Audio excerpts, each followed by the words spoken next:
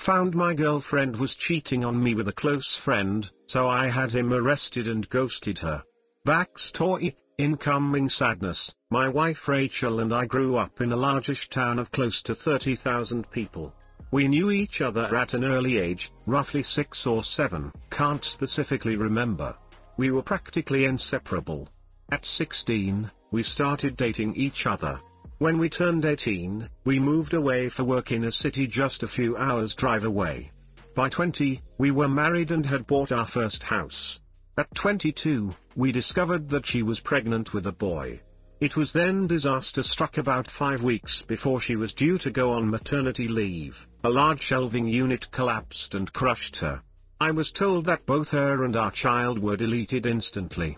2 of her colleagues had also been injured in the accident, one left paralyzed, the other losing his leg after it had to be amputated.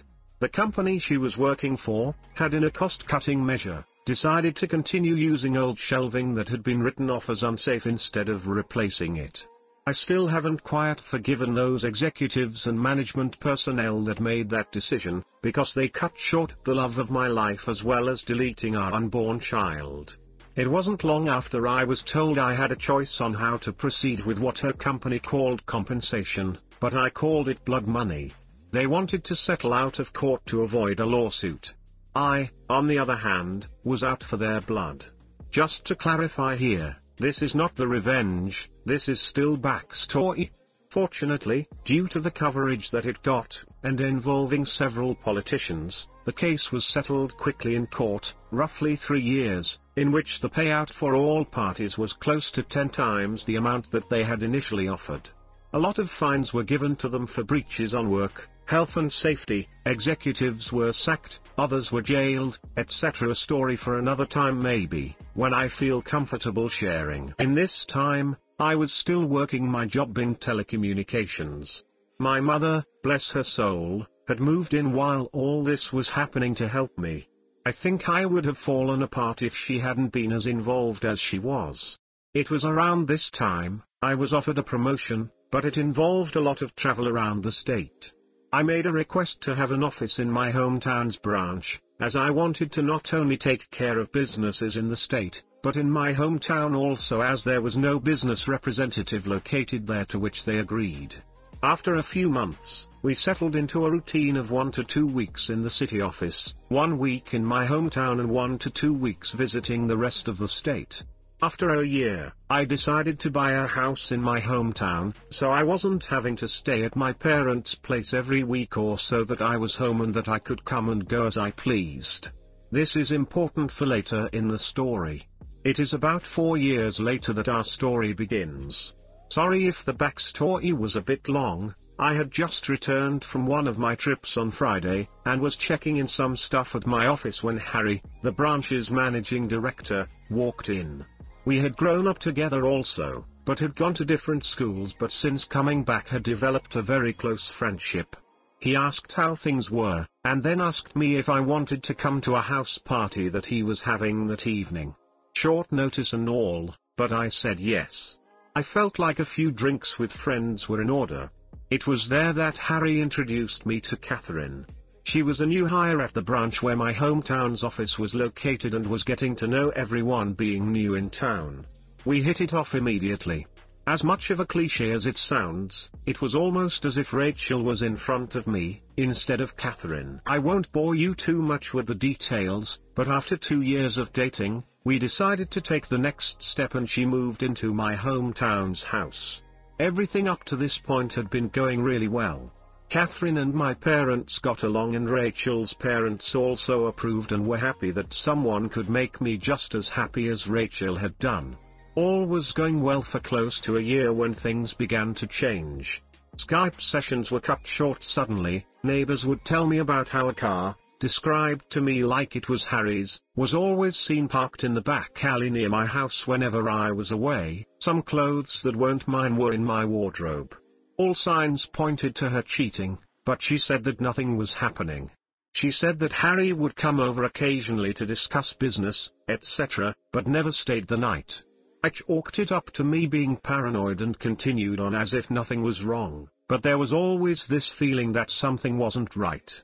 It was close to 6 months after that I discovered that she had been lying to me. I had just finished closing a rather large contract with a new company and negotiations had wrapped up earlier than I had anticipated. So instead of sticking around for the next few days, I decided to pay for an early flight home and surprise everyone. Fast forward a few hours and I drive into my hometown and down the alley behind my house so that I could get into the house without being seen and surprise Catherine. Some part of me was curious, however, as to whether this mystery car was there. Sure enough, there was a car that was blocking the back entrance gate. I was confused for a moment, wondering if it had just been a neglectful neighbor parking, only to realize that it was indeed Harry's car. If it hadn't been for the high hedge line that I had put in a few years back for privacy, I may have well driven past my own place. Pulling up behind his car, I got out and thought it was strange that he was there so late, as she claimed that he always had left by now. As I approached the back of the house, I saw something that stomach drop. In my kitchen, Catherine and Harry were going at it hammer and tong. I froze. Time stopped. There was my close friend, having a romance on my kitchen bench with my girlfriend. I didn't know what to do. So many questions were running through my head. Was this real or was I dreaming? Why were they having romance in my house? Feeling defeated, I turned and left without them seeing me. I sat in my car for what felt like an eternity. I was crying hard. But the sadness quickly turned into anger. The same kind of anger I felt towards those that were responsible for Rachel's peaceful deletion. I wanted to hurt them. Badly. As a pacifist, I don't believe in violence. It was then I knew I was going to punish them and destroy their lives. And what better time to start than now? I moved my car back up the alley, far enough away from my driveway that I could still see Harry's car, and then walked back to the gate where I could see into the house, and called her phone. They were still going for it when it rang. They both looked at the caller ID and did a double take when my name came up. I could see that she was considering answering it and they let it ring out. After a few moments they were back into it again and I dialed once again. This time she did answered. As she was answering, I hung up and made my way back to my car. As soon as I did, she called me back. She asked why I was calling as late as I was, and I told her that I was about 10 minutes from home and didn't want to scare her coming in. She, obviously, was shocked and acted happy that I was coming, and the call ended very quickly after she said she was going to get up and get changed into something. I said bye and hung up. A few moments later, Harry came peeling through the gate and still half naked, jumped into his car, took off like a bat out of hell. I smiled a little, knowing the fear that both of them would be feeling from being so close to being caught. I waited a few moments before turning my car into the same place Harry had been moments earlier.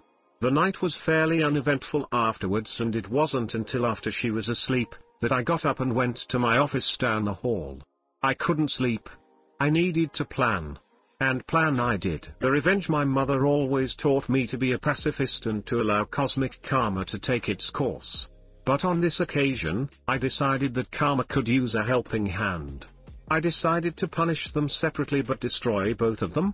I knew that Harry had a medication habit. Nothing major, but he kept it very private. I only knew about it accidentally after seeing some coke and green stuff left out in his place, but pretended I hadn't seen it when he had made attempts to cover it up. I began calling some of my more unsavory clientele and made a few discreet inquiries into obtaining some samples that they were willing to part with. A few days later, I had a decent enough stash for my plan to work. About a month later, I had friends, including Harry, around for a barbecue night. After making sure that I sufficiently liquored up Harry, I told him to stay the night and sleep it off.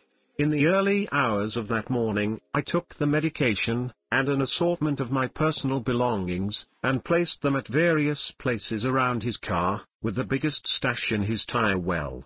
Confident that he wouldn't find them over the few months as the rest of my plan took effect, I locked the car up and went inside to sleep. I also placed some more medication and personal items in his house after driving him home because he was still too silly to drive. A few days later, I staged a break-in, by smashing the back pane of my back door into my kitchen and leaving it open before heading back to the city for a flight. I had several messages the moment I landed. One from my clearly panicked mum, who had found the back door smashed open and had called the police, one from Catherine in tears, and one from the local police asking me to call.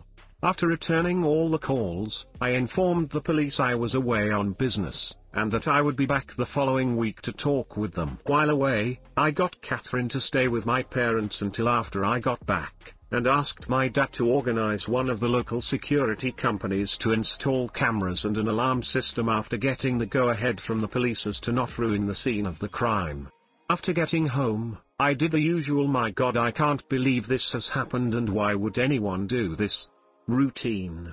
After doing a thorough check of everywhere, finding that the items I had taken were missing and filing a police report, I had the security company's rep talk Catherine and I through how the cameras and alarm system worked. Then came the question I had been waiting for. The question of what happens if we are doing some business and don't want it recorded. She acted a bit shy asking this question. But I knew exactly the reason she was asking. He assured us that this was a question he got asked a lot, and we were shown on the home computer, if we wanted to be doing things without it being recorded, how to stop the recording for certain cameras, so that we could protect our modesty. As I was walking him out, I asked him if cameras were turned off, could a notification be sent out, just as a security precaution. He came back in and helped me through how to set up email notifications and left shortly after. Fantastic. All I had to do was wait. At this stage, I approached r/LegalAdivce for some help in relation to couples law in my country. I needed to make sure that my upcoming plan could legally be done and that I would not be forced to pay out any money or equity to Catherine, as I didn't know if we were classified as a de facto couple or not. Being the sole benefactor of Rachel's estate, I didn't want to be left with any nasty surprises where Catherine could take any of the estate away from me. Shout out to those guys and gals there, as they helped me get in contact with a great lawyer who assured me, due to the fact that although we had been dating for close to 4 years, we had not been living together long enough to be classified as de facto, and because I was paying all the utilities on the property that she was living in and didn't pay rent, showed that she had no legal standing to make a financial claim against me.